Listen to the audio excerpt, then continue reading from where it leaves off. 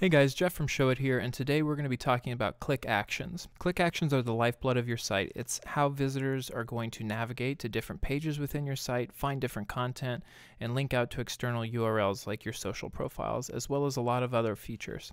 So let's take a look. First, let me say that a click action can be applied to any element in your website. So if I were to select text here, you'll see that I have this click actions tab over here in my properties panel. Likewise, if I were to select an image, I have that same click actions option. The same is going to go for any icon. So if I select an icon here, this little box, I can set a click action to it. Images, galleries, anything, absolutely anything that's clickable inside of your website, you can apply a click action to. So let's talk about the different types. For this example, we're going to be in the header. So this is going to be a pretty prime example of navigating within your website. So let's say I want to link my About navigation option here to my About page.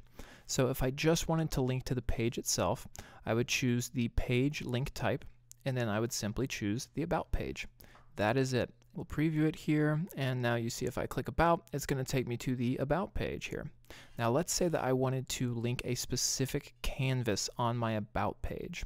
So now let's use that same About example, but let's say that I wanted to link to a specific canvas on my About page. So I'll go to my About page, and let's say that I want to link specifically to this About Jeff canvas here. You'll see that this canvas has some information about me and a picture that is definitely me.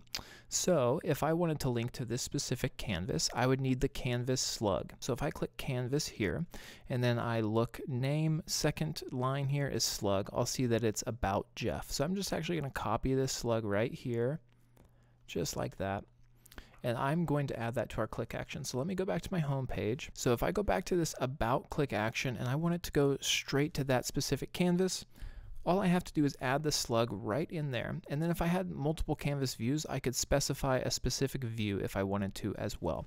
Also within click actions, you'll always get these options to open in a new window, ask Google not to follow that link, or to submit a contact form, which is only applicable to your submit button on your contact form. So now if I preview and click this About option, you'll see it's going to take me directly to that canvas that I had set it up to go to instead of the general About page. All right, while I'm here in my menu, I want to show you a couple other handy click actions. You'll see I have a phone number listed here.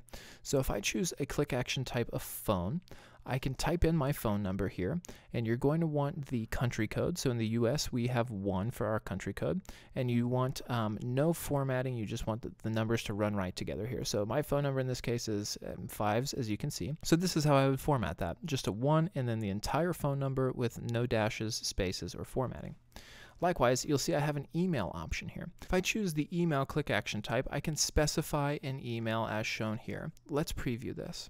So now if I click this email, once I click on it here, it's going to load up my mail client, and as you'll see, it's got that email address preloaded to send off a message. Now you'll see in the preview, if I click on the phone number, it's going to ask me if I want to make a call from FaceTime because I'm on my laptop. If I were on my phone, it would simply ask to confirm if I wanted to call this number. I could simply press call and be in touch with the business. This next click action type that we're going to talk about here is going to be the social option. Now this social option is going to allow you to let viewers share your content to their social platforms. So a couple of great use cases for this social link type would be at the bottom of a blog post so that your readers could share that post to their social networks. Alternatively, if I have something like maybe a lead magnet or a freebie, like this one I've created for an example here, 5 tips to look your best in every photo. You'll notice I've set up a social sharing canvas down here below. Now, if I click one of these icons, you'll see that the link type is set to social, and then I get this secondary drop down where I can choose social platforms. So now if I preview my free resource page here and I scroll down, I can choose one of these share options. I can simply click this icon to share.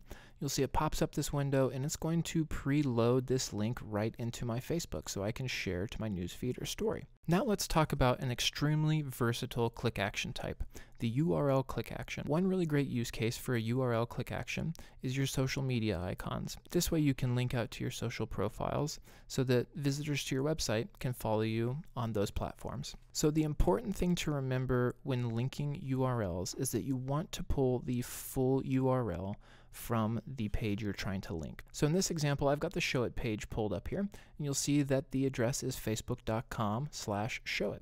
So if I were to go in here and just simply key this in, it seems like it should be as simple as that. However, we need the full web formatting here. Otherwise, Showit will think that we're trying to reference a page within the site. So if I preview, if I've just keyed in www.facebook.com/showit, if I scroll down here and try and navigate to that page, you'll see here that it's just adding my domain / that address that I had keyed in. That's because it doesn't have the full HTTPS // all that jazz. So to make sure you don't have that issue or have a broken link on a newly launched site, I always say just go ahead and open up that social profile in a new tab, copy the entire URL right out of the browser, and then jump over to Showit and go ahead and paste it right in there. Now you'll see it's got that full web formatting as needed, and if I preview here and go down to Facebook again and click, you'll see it's going to open that page right up for me, just like that. Now, a quick pro tip on URL click action types. You'll usually want to check this box, open a new window, which is going to allow that new URL to be opened in a new browser tab so that the viewer is not navigating away from your website. Last but not least, I want to talk about these additional actions found on the Click Actions tab. You can add them by simply clicking the Add button right here.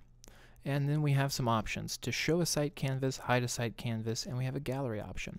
Let's talk a little bit about what that means. A great example is your mobile menu here. So if I select this canvas, you'll see that under the Canvas tab, it's got a hidden to start setting here. That means that this canvas is going to be hidden until we tell it to show. Likewise, it will remain visible unless we tell it to hide away. That's where this add action comes in. So if I click the X on my mobile navigation menu here, you'll see that we've added this action to hide site canvas, this site canvas. If I cycle through, you'll see that that same action has been added to all of our mobile navigation options. This add action tells this canvas to hide when a menu option is selected. In the same fashion on our header here, our menu icon, if I click on that, it is going to be set to show site canvas, mobile nav. That is how that navigation menu is going to pull up, is with this simple add action. Alright, the last of the add actions here is our gallery action. This is going to allow you to set the controls for your gallery navigation if you're using icons to cycle through the images in a gallery. So in this instance, you'll see that the add action I've set on this right arrow is a gallery type. Target is gallery 1. I have a list I can choose from here.